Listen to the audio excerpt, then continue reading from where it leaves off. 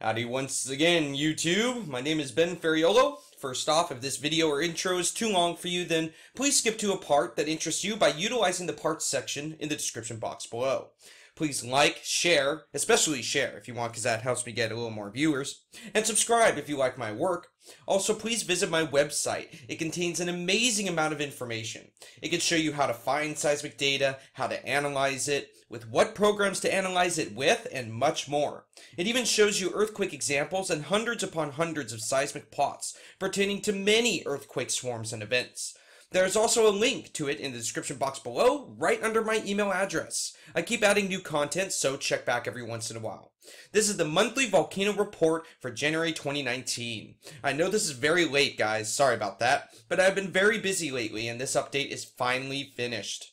The reported earthquake counts that I state are taken directly from the United States Geological Survey and their partners and are only earthquakes reported, not earthquakes recorded. In regards to earthquake counts, it is likely the majority of the time that the reported earthquake total for a given location and time period, most especially during a swarm, is lower than the actual count of earthquakes. In some cases, drastically lower.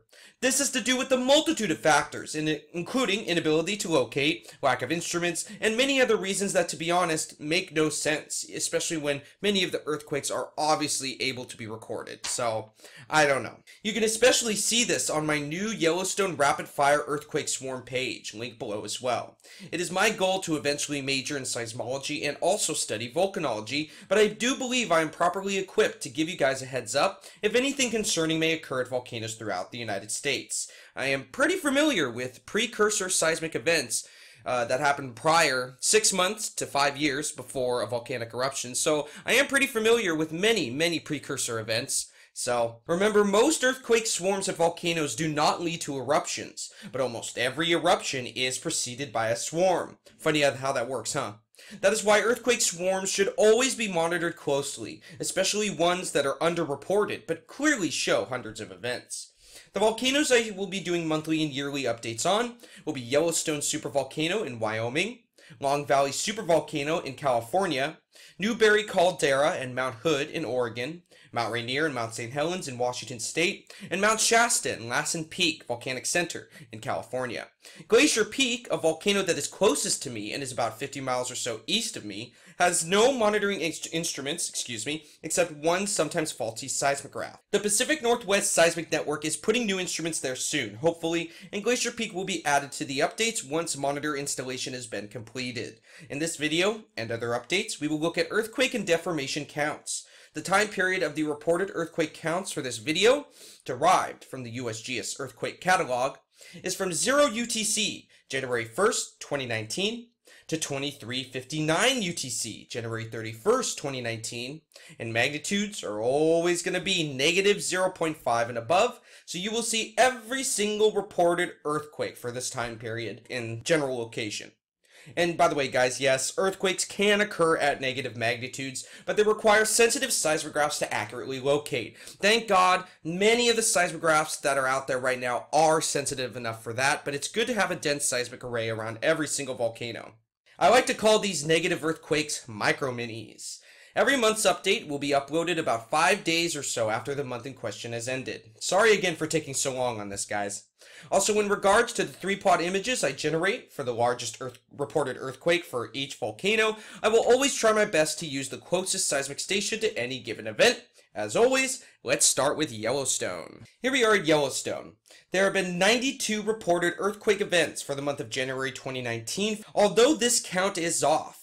Most likely accurately being around 170 or so. This month did carry a little bit lower seismicity counts than December 2018 did. December 2018 actually saw a good amount of rapid fire swarms, guys. It was pretty interesting, especially the one that occurred on December 31st, 2018. That one was pretty crazy. Now, there was a swarm that occurred in this location right here. Let me try to zoom in and see if that's the same swarm. Turn on terrain. Let's see, right outside the caldera, Amethyst Mountain. There's Amethyst Mountain right there. Okay, so this swarm that you see right here occurred on the same day, January 6th, 2019, and occurred just south of Amethyst Mountain and just northeast of Yellowstone Lake, just barely outside of the caldera boundary. This earthquake swarm was pretty strong. Magnitude 2.8, 2.8, 2.6, 2.6. There were a few unreported events, but the count was actually kind of low. There were about 14 or 15 events within, what, like 20 minutes or so? But still, it was very interesting, guys. Very interesting. Then we have a few other events spread throughout the area. Nothing too major at all. Let's see if I can zoom out. There we go. So we had a few up here. And then a few did occur near the December 31st, 2018 swarm epicenter, which is right about in this area right here, but not really any other swarming. And then we did have some swarming down here as well, with some seismicity, of course, near the Maple Creek and Hebgen Lake area, near Holmes Hill, somewhat near Norris, actually. And then down south, we had some interesting seismicity south of Maple Creek. Now, this earthquake swarm right here near Amethyst Mountain was actually documented by myself on this blog post here. Under the seismic events drop-down menu, click Yellowstone supervolcano, and you'll see it says January 6, 2019. Although the amount of earthquakes was not great, the magnitudes were quite strong, and it also occurred in a location that rarely ever sees earthquake swarms. Also, the frequencies of these events were a little bit lower than what you would expect. They were very interesting, very strong, very peculiar waveforms too. I don't know what was going on here. I'm glad it didn't last even longer, because then I'd be very concerned, but it didn't last that long. So then there was another earthquake swarm, also characterized as a rapid fire swarm, that occurred in a strange location. Look, we have two swarm locations up here near Amethyst Mountain, which is a strange location, and down here as well, near Shoshone and Lewis Lake at Yellowstone. Very odd spot. This earthquake swarm struck on January 23rd, 2019, and was another rapid-fire swarm with a couple good-sized events. I again have detailed this swarm on this post here, so check out the description box below for the link, or simply go to my website, hover over the seismic events drop-down menu, and click Yellowstone supervolcano. Actually, the largest reported event for the whole month of January 2019 came from this swarm here. And I believe this was, yep, this is the 3.0, the largest event at Yellowstone during the month of January. Also, here you are on my Steamboat Geyser 2019 page on my website. Now, Steamboat Geyser in the Norris Geyser Basin erupted 3 times during January 2019, and then erupted a 4th time on February 1st, and a 5th time on February 9th, 2019. Altogether, since it reactivated in early 2018, there have been 37 eruptions. Now again, this is the Steamboat 2019 page, so once again, check the description box below, or just go to my website and simply go to the seismic events drop-down menu, click Steamboat Geyser 2019, and also don't forget to check out Steamboat Geyser 2018, which shows every single plot and every single eruption for every single seismic image, or sorry, for every single eruption, for all of the eruptions in 2018. Yeah, kind of tripped over my words there. For the Yellowstone supervolcanic complex, the largest earthquake to occur within the month of January 2019 was a magnitude 3.0 and 9.4 kilometers in depth, which actually struck during a rapid-fire swarm on January 23rd, 2019, right down here in between Lewis Lake and Shoshone Lake. Actually, it was a little bit closer to Lewis Lake, but this is very far south to see a rapid-fire swarm. But if you do see on my page the blog post that I showed you detailing the January 23rd swarm, you will see that you have to go all the way back to November 25th, 2016, I believe. November 25th, 2016 is where you have to go back to even see a swarm in this area at all. Yes, it's happened before, but it's been many years, guys. And yeah, guys, there are many lakes at Yellowstone. Look at this. Hebgen Lake. I don't know what this one's called. Is that Earthquake Lake? No, wait, I think Earthquake Lake is up here, actually. I forget. But here's Shoshone Lake, Lewis Lake, forget what that one's called, and we have Yellowstone Lake right here, and West Thumb Lake right here. Lots of lakes, guys. Surprisingly, nobody felt this earthquake, but it was still quite strong. For your convenience, here are the seismogram, spectrogram, spectra plots for the largest earthquake to occur at Yellowstone within the month of January 2019. From Seismic Station, YDD. This is unfiltered, even though this is a broadband station again. Magnitude 3.0, 9.4 kilometers in depth, excuse me. A typical high-frequency volcano-tectonic earthquake, except with dominant frequencies remaining below 15 Hz. It was not a low-frequency earthquake, but it did have dominant lower frequencies. Here we are at the GPS deformation stations for Yellowstone Caldera. Shows the caldera boundary. It's very helpful to know. Again, Shoshone Lake and Lewis Lake, where that most recent swarm occurred, is right inside the caldera boundary, actually, and the magma chamber is actually perfectly right in this area, somewhat right here. I believe the resurgent dome is right in this area somewhere, and then up here as well. But I don't want to focus on that right now. I want to go to LKWY. So again, this is the deformation chart for the northern tip of Yellowstone Lake at station LKWY. Now, when seeing these blue charts, please keep in mind that the top chart, which says east, shows east-west horizontal deformation. The middle chart, which says north, shows north-south horizontal deformation. And the final chart at the bottom right here that says up shows vertical deformation, in other words, uplift or subsidence. Again, the top two are horizontal, and the last one at the bottom that says up is vertical. Although all three directions are very important to understand how the ground is shifting, the one to primarily watch is the vertical chart at the bottom right here. Sadly, we can see the data stream has possibly ended, guys. This is most likely due to the fact that station LKWY has been down for some time and may actually be connected to the deformation instrument. I hope they get it back online, but you can see on the vertical chart the uplift subsidence pattern is confusing. Look at that. And it almost looks like it is remaining at the same level. Altogether, the vertical chart from top to bottom shows a total of 0.3 meters since about 2004. Let's go to GPS station OFW2 right here. Again, top two horizontal, bottom is vertical. Again, this is where the Upper Geyser Basin is. That's where this station is located, near Old Faithful. Here it seems the data stream is uninterrupted and is still ongoing. We see it as likely subsidence is continuing to be recorded on this station. However, it is quite hard to tell. But if uplift is starting again, it has yet to be accurately seen. The north-south chart doesn't show much at all, and same goes for the east-west chart. If uplift starts again, which I truly believe will happen in the next 2 years at the max, then it will show greatly on these stations, just like the last two periods of uplift did. Here's the first period of uplift that we recorded since 2004, started at about 2005, went all the way up, peaked at about 2010, slowly but surely went down with a few bumps here and there. Then at about 2014, it started to skyrocket once again, with having, looks like, a little bit more uplift than the last episode. 2014, 2015, there were many low-frequency events and low-frequency tremor detected at Yellowstone. They weren't that big, but it almost seemed like the seismic stations were recording the magma chamber refilling.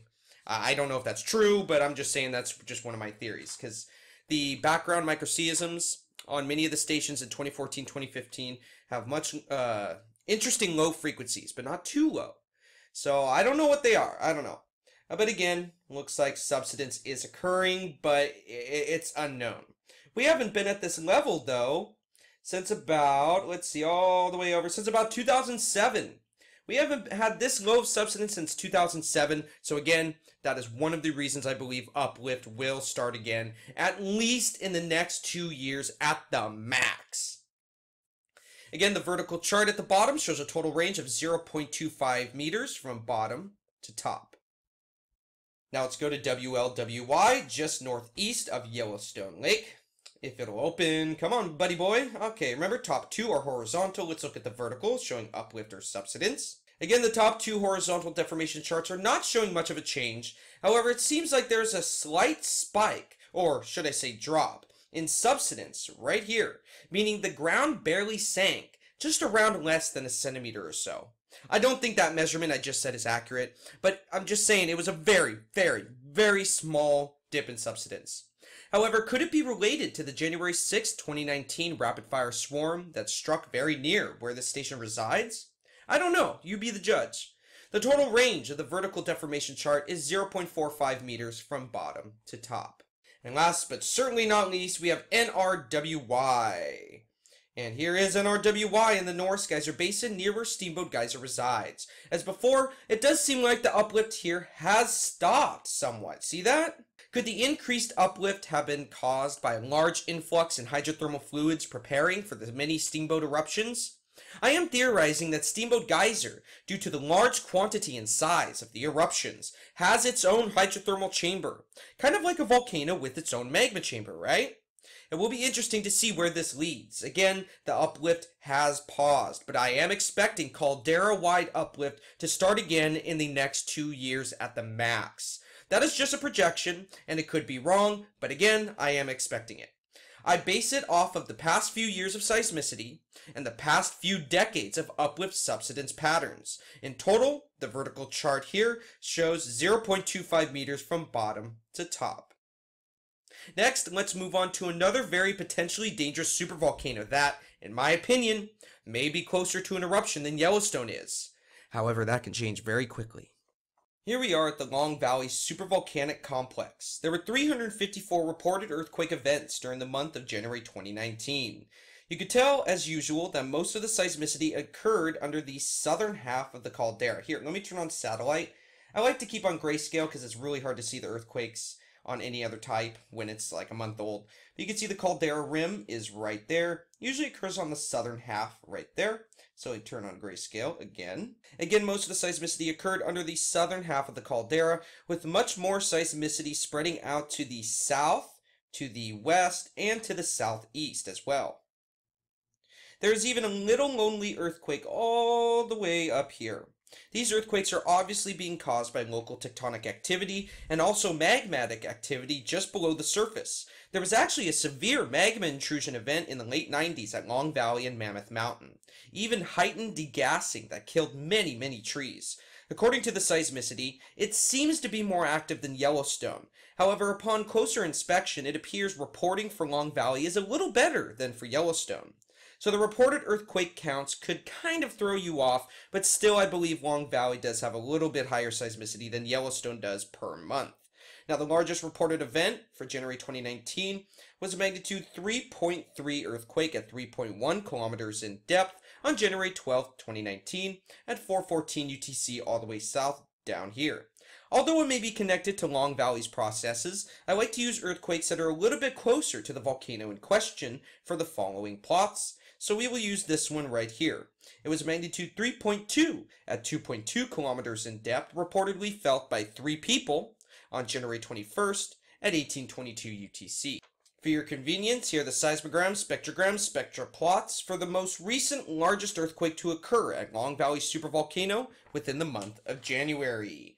You can see it's a normal high range frequency volcano tectonic earthquake, so nothing too crazy. It did have a pretty long tail that lasted a few minutes, but other than that, it did have dominant frequencies below 10 Hertz, with of course some weaker frequencies going above that, but still a normal volcano tectonic earthquake, magnitude 3.2 at 2.2 kilometers in depth. Here we have the GPS deformation instruments for Long Valley supervolcano. Let's click P639 real quick. Again, when viewing this blue 3-chart image, the top chart shows east-west horizontal deformation, the middle chart shows north-south horizontal deformation, and the bottom chart shows vertical deformation, in other words, uplift or subsidence.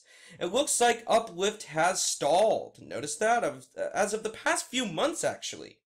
However, of the most recent data, we see a battle taking place between uplift and subsidence. The war is on, and who will win? I have to say I am placing my bet on uplift. I bet it'll win, just because of the sheer amount of magma down there, guys. Remember, Long Valley already likely contains enough magma to produce a super eruption if it erupted at full potential today. There is no sign of that yet, of course. However, that can change very quickly, so we must keep an eye on both Yellowstone and Long Valley. The top 2 horizontal charts, north and east, show the ground is steadily moving towards the southwest. Coincidentally, the southwest section of Long Valley Caldera is where we see a lot of the seismicity. For the vertical deformation chart showing uplift and subsidence, we see a total of 0.08 meters from bottom to top. Although I believe Long Valley is closer to an eruption than Yellowstone is, Yellowstone still sees much greater uplift than Long Valley does. Now let's go back. Let's go to CA99, which is right here. Let's click on it. Alright, here we have the GPS deformation station CA99. Now, contrary to the previous station I showed, this one shows a much larger data stream going all the way back to about 2001, instead of March 2014 like we saw in the previous station. It seems right around 2011 is when Long Valley started to see increased, almost constant uplift patterns. The top 2 horizontal charts are still showing the ground is steadily moving towards the southwest, just like the other GPS stations are showing in the area. For the vertical chart at the bottom, we see a total of 0.16 meters from the top of the chart to the bottom. Now here we're back, and let's go to RDOM, which is pretty much right in the center of the caldera. Let's click on it. We see this chart started in March of 2014 and shows basically the same horizontal pattern here as well. Notice that? Barely going to the southwest. We also see the same recent battle in uplift and subsidence here as well. However, it seems this station is mainly showing uplift, so it is likely uplift will come out victorious, as it usually does for Long Valley. For the vertical chart here, we see a total of 0.12 meters from bottom to top. Here we have the Newberry Caldera volcano, which resides in central Oregon. Let me turn on the satellite view just so you can see it real fast, and then I'll turn it back. And there's Newberry Caldera. This whole area is actually very volcanic. There are many other smaller volcanoes. You can see some lava flows here as well. But this is the Newberry Caldera right here. It's a very large volcano in central Oregon. Let's go back to grayscale. We see only 5 reported earthquake events. It is likely this count is close to accurate since I have been vigorously searching for more low-frequency earthquakes at Newberry since the increase in low-frequency events at the end of 2018. There have been a few unreported low-frequency events, especially during the day of the largest reported earthquake, but they do not seem to be increasing, but could be remaining at previous levels. Again, you can see the 5 of them. There's one right here, and 3 right here. If you don't already know, I have a page already dedicated to all of the recent low-frequency earthquakes to occur at Newberry Caldera. Of course, this page is for all Cascade volcanoes, but Newberry has been the only one in the Cascade range experiencing an obvious increase in low-frequency events the past few years. Some were reported, and some were even removed by PNSN from their catalog, even though they truly were low-frequency earthquakes. All you gotta do is come to my website, link is below in the description box right under my email address, hover over Seismic Events 2 drop-down menu, and click Cascade Volcanoes Low-Frequency Events. I have many plots on this page. So all they reported was a negative magnitude 0.1 earthquake, a 0.1 magnitude earthquake, 2 0.2s, and the largest reported event, which occurred north of the caldera, was a magnitude 0.3 at 1.8 kilometers in depth. This occurred again just north of Newberry on January 2nd, 2019 at 5:10 UTC. For your convenience, here are the seismogram, spectrogram, spectra plots of the largest reported earthquake for Newberry Caldera for January 2019.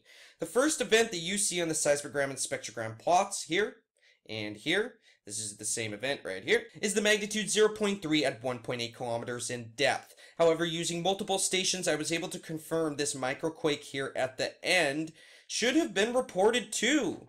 Heck, it is even bigger than the magnitude 0.3. I don't know what magnitude or depth it would be, but this may be the largest event of the month. However, I doubt that, since there were a few other events throughout this month that were not reported, which were actually stronger than a magnitude 0.3, but I don't know. Oh well. Again, there could be some more unreported low-frequency events for Newberry, but they aren't increasing crazily though. I will let you guys know if it does do that. Here we are at the GPS stations for Newberry Caldera. Let's go to CPCO. Now again, this is a different type of GPS chart, one that I do not like as much as the blue ones. The yellow line is vertical, in other words uplift subsidence, blue is east-west, and green is north-south. I have showed these in many of my recent updates, and there has been no major changes as of late. To save on time, I will not be showing any more GPS deformation charts in this video. However, I will if there is a change. But if you don't believe me, or you'd like to see it yourself, all you have to do is go to volcanoes.usgs.gov, select a volcano of interest, click Monitoring once on its page, and use the settings on the right of the map to select GPS stations. GPS stations, at least so far, are always marked by a blue star. Now here we are at one of the most infamous Pacific Northwest volcanoes, Mount Rainier, which adds a beautiful but potentially deadly backdrop to the Seattle skyline. There have been only 10 reported earthquake events for Rainier during the month of January 2019. It seems the past 6 months or so have seen a dramatic decrease in seismicity for pretty much every volcano in the Cascade Range. How can that be? Is this a good thing? I doubt it, but I have no clue what will happen next or where, so we will just have to wait and see. Of course, no swarming happened this month, and most of the seismicity occurred under the stratovolcano itself, with a few earthquakes spread out to the west in the West Rainier seismic zone. It is likely most of the time that the earthquakes that occur in this zone to the west are caused by tectonic stresses rather than volcanic. However, you never know. An increased magma supply to the chamber, even years before an eruption, would cause an increase in seismicity both under Rainier itself and in this West Rainier seismic zone as pressure starts to build and the ground starts to rise just a little bit.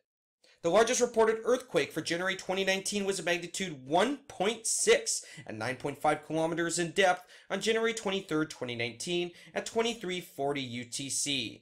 Although this event was the largest, and this event was the second largest, they both occurred in the West Seismic Zone, and I like to use events that are closer to the volcano in question for the plots below. To do this, we have to go to the third largest earthquake, which was a magnitude 1.2 at negative 0.4 kilometers in depth on January 12, 2019 at 2341 UTC. Remember, 0.0 kilometers in depth itself is sea level, so you must always equate the elevation, into reported depths. Although it occurred at 0.4 kilometers above sea level, Mount Rainier is much taller than that, so it would have probably occurred within the first quarter vertical section of the stratovolcano. For your convenience, here are the seismogram, spectrogram, spectra plots for the largest earthquake to occur at Mount Rainier stratovolcano within the month of January 2019. This earthquake was a typical VT, volcano-tectonic earthquake.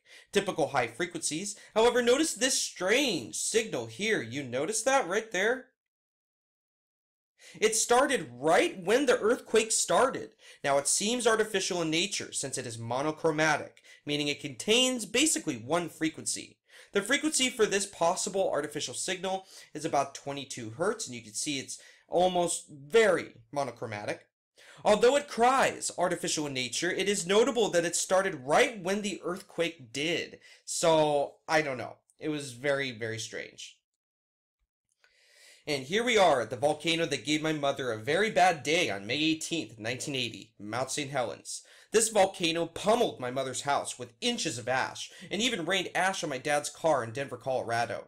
The main Mount St Helens eruption ejected 0.29 cubic miles of ash, compared to the possible 140 or even 240 cubic miles Long Valley Caldera could possibly eject during its next eruption. For the month of January 2019, we see only 8 reported earthquake events. Let me turn on grayscale, you can see them right here, which, to no surprise, is once again lower than the previous month's totals. A few events occurred under Helens itself, with barely any events spread out to the southwest, south, and east. What the heck is going on, guys? Even Mount St. Helens is going quiet, and this is really quiet for the most active volcano in the continental United States. Why are all of the Cascade Range volcanoes becoming quiet over the past 6 months or so? I wouldn't worry too much if only 1 or 2 volcanoes did it, but all of the Cascade volcanoes? I don't know, guys. I really don't like to worry much since being a worrywart is overrated, but to me, this shows pressure could be building and shifting, but by how much and to where? I don't know. We'll have to wait and see. However, it has been almost 40 years since a volcanic eruption, and about 15 years or so since any type of volcanic activity occurred within the continental United States, so I bet we will see some type of volcanic activity somewhere in the Cascade Range within the next 2 decades at the max. I may be wrong, but that is how I feel. The largest reported event for January was a magnitude 1.3 earthquake at 6.4 kilometers in depth on January 29, 2019 at 342 UTC. This one occurred close to Mount St. Helens, yes, just to the south. However, I would like to use the second largest event since it actually occurred under the volcano itself. It was a magnitude 0.8, at negative 0.8 kilometers in depth. Remember, 0.0 kilometers in depth exactly is sea level. It struck on January 25th at 2051 UTC. For your convenience, here are the seismogram, spectrogram, spectra plots of the largest earthquake to occur at the Mount St. Helens stratovolcano for the month of January 2019. Actually, the largest event occurred just to the south, but this is the largest for the volcano itself. This event occurred under the volcano itself, again, probably halfway between sea level and the top of the dome inside the crater. It was a typical high-frequency volcano-tectonic earthquake. We should be seeing more of these, but lately it has been very quiet, guys. Again, I have to say, why the heck are all of the Cascade Range volcanoes going nearly silent? Here we are at the Mount Hood volcano in northern Oregon, which straddles the border between Washington and Oregon. Before I start, I just want to put it out there that a new fault line of sorts has been discovered, cutting through Mount Hood. A link will be posted below in the description box under resources. However, it will probably be near the end of the resources list. They think this newly discovered fault could trigger a magnitude 7.2 earthquake at best. This is crazy for any stratovolcano. If that were to happen, it could really damage the stratovolcano, guys, not only geologically, but volcanically as well. Who knows what that type of earthquake could do to the magma chamber below? Personally, I think it would kickstart a pre-eruption process that could lead to the emptying of the chamber below. Again, this is just preliminary, but it is quite freaky that a fault line like this rests under a stratovolcano this large. Now, for the month of January 2019, there have been only 3 reported earthquake events that occurred right here. Let me turn off grayscale, just so you can see them better. Although the Cascade Range is going eerily silent, this volcano seems to be staying around the same levels. It actually is usually never that active. The largest event of January occurred directly under Mount Hood, as well as the other 2 events, and was reportedly a magnitude 1.8 earthquake at 3.1 kilometers in depth on January 29th at 5:45 UTC. For your convenience, here are the seismogram, spectrogram, spectra plots for the largest earthquake to occur at Mount Hood stratovolcano within the month of January 2019. You can see it's a typical volcano-tectonic earthquake. Didn't last too long, did have kind of a longer tail than usual, but it's still a normal earthquake, with dominant frequencies below 15 Hertz, with weaker frequencies, of course, going above that. Here is Mount Shasta, which resides just south of the California-Oregon border. If you have ever driven from southern Oregon into California using Interstate 5, you already know the volcano is very large. For the month of January 2019, there was only 1 reported earthquake event. Of course, there could have been a couple tiny events here and there that weren't reported, but this is pretty much it. Although most of the volcanoes of the Cascade Range have been going virtually silent, this volcano is pretty much silent to begin with. I really don't see any type of eruption occurring at Mount Shasta for a very long time. However, magma is always the driving force behind volcanic eruptions, and, as proven by recent eruptions worldwide, magma does have a mind of its own, and this status could change at any moment. Always be prepared, and always have a plan while hoping for the best. The largest and only reported earthquake event was magnitude 0.4 at 11.1 kilometers in depth, just under the base. You see that right there? That little tiny blue dot right where my mouse is. To the southeast. It occurred on January 20th, 2019 at 22:47 UTC. For your convenience, here are the seismogram, spectrogram, spectra plots of the largest and only earthquake to occur under Mount Shasta for the month of January 2019. Again, it was a magnitude 0.4 at 11.1 kilometers in depth on January 20th. These stations in this area are not too great for detecting earthquakes, but they did detect this one. However, it barely appears on seismic stations due to its low amplitude versus its larger depth. It contains mid-range frequencies, not really surpassing 16 Hz, and this is most likely another normal volcano-tectonic earthquake, though it's a little bit deeper than what I would expect around here. And here we are at the last volcano in the update, Lassen Peak Volcanic Center in Northern California. Again, Glacier Peak in Washington State will be added to the update once new instruments are installed. This is a volcano which resides in Northern California just 60 miles southeast of Mount Shasta. For the month of January 2019, 16 earthquakes have been reported, which is slightly less than last month's total and less than the previous month as well. About half of the events occurred under Lassen Volcanic Center. You can see a few right here, with a few spread out to the west and northwest, and also down to the southeast. The largest seismic event here, let me turn on grayscale just so you can see all the earthquakes. The largest seismic event reported for January 2019 was a magnitude 1.7 earthquake at 3.3 kilometers in depth right under Lassen Peak. It struck on January 13th, 2019 at 7:16 UTC. Now during this day, there is an event that I would like to analyze real quick. I will quickly show the magnitude 1.7 first, and then I will show the interesting, supposedly unreported event. It was not a quarry blast, it was not a rock fall. It appeared on many neighboring stations and was not reported. It also contained dominant low frequencies and somewhat appeared to be some type of tornado event, which is usually caused by volcanic processes below the surface, but that wouldn't be too much surprise to see that at Lassen Peak, since Lassen Peak is, it's pretty volcanic, guys. It's got some active hot springs and geothermal features, so it's very active.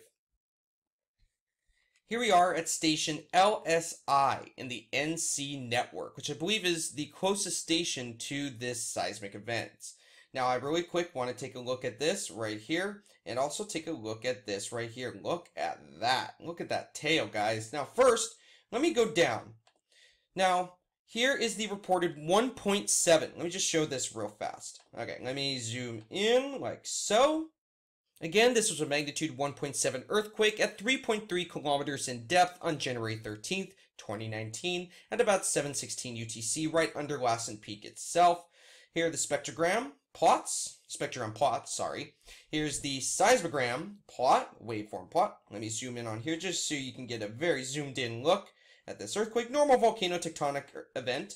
And let's go take a look at the dominant frequencies. Yeah, definitely high frequency VT, volcano tectonic earthquake. Now let's turn long power lock frequency back on. There was another unreported earthquake just right after, right here, most likely an aftershock. You can see it right there on the spectrogram. Very weak, very, very weak. You can see it occurred just about a minute or two after the 1.7. I'm going to say this is probably 0.1. It only goes to about 200 amplitude count at the maximum. These look like surface noise, not seeing much else, but then, check this out. Let me go to spectrogram and zoom out.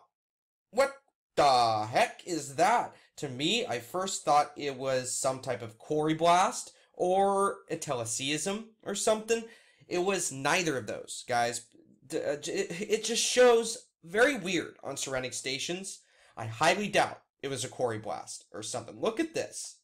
Look at the waveforms, guys. It almost looks like there's also a secondary increase in energy right there, possibly showing maybe there were two events. You notice that?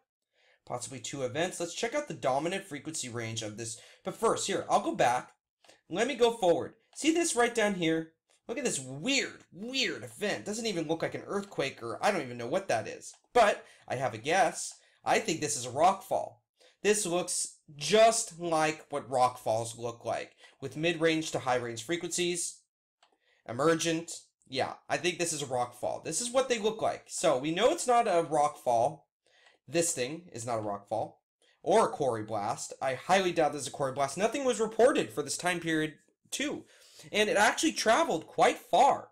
So again, let's zoom in. Notice how long the tail is, by the way. Hold on, let me try to cancel that. Whoops. It starts at about 9:36:29 UTC and ends all the way to 9:39:51. Obviously, the earthquake ends right about here, but the tail extends for a long time, multiple minutes, guys. Very long lasting, and does appear to be some type of tornado, which is usually caused by magmatic processes, but I don't know for sure. Definitely doesn't look like any type of quarry blast I've ever seen in my life. Let's check out the dominant frequencies of this just real fast. Dominant frequencies below 5 Hertz, so let's turn log frequency on to get a better look. Wow, dominant frequencies below 2.3 Hertz and above 1.09 Hertz. Definitely is a low frequency event, but is this a low frequency earthquake or a quarry blast? I doubt this is a minor quarry blast, like I just said like 10,000 times, repeating myself.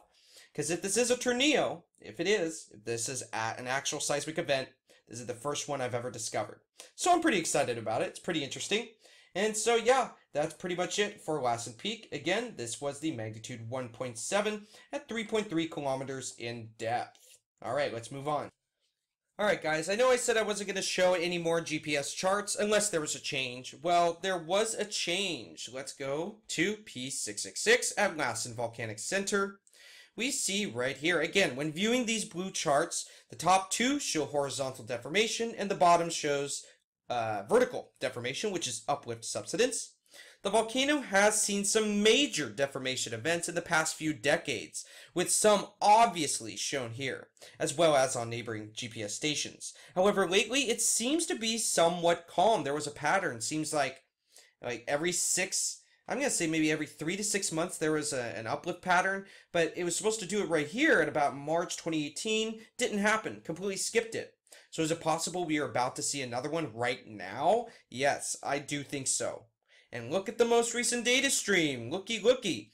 It seems a little bit of uplift did occur around late January 2019 or so. I don't know where this is headed, but I will give you guys an additional heads up if anything changes majorly. If not, you will get more info during the next update, or you could just monitor this stuff yourself, guys, using the website volcanoes.usgs.gov. By the way, Lassen Peak is the only other volcano to erupt violently during the 20th century in the continental United States. Only Lassen Peak and Mount St Helens erupted during that century. If you wish to see pictures of the 1915 Lassen Peak eruption, yes, they amazingly exist, and there's a lot of them. All you have to do is search 1915 Lassen Peak on Google, and you will be surprised as to what you come across. Holy crap, look at how hard it is snowing at Yellowstone right now. Look at how much snow that is, and it's still not sticking to Old Faithful. Old Faithful is really hot. You can see there's a little line right here. I think that's the stream from the Old Faithful eruptions whenever the water comes out. I don't know. But there's feet and feet and feet of snow there. We almost have as much snow as Yellowstone does, but we still don't come close. A lot of the snow is melting now, but they say there's a chance for snow pretty much every day for the next 3 weeks or something like that. But I think it is getting warmer and it's melting, so my kids are getting a little sad. Again, we are back at the wonderful Upper Geyser Basin, home to the infamous Old Faithful Geyser at Yellowstone National Park in Caldera. This is the new webcam that they were installing. It looks great and appears to be in the same area, so there wasn't that much of a change.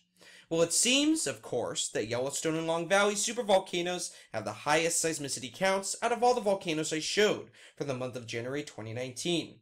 Of course, concerning activity at any of these volcanoes will warrant its own video and its own blog post on my website, especially if increased deformation is spotted in conjunction with increased seismicity, almost a sure sign a magma chamber is growing restless for an approaching eruption or major intrusion event.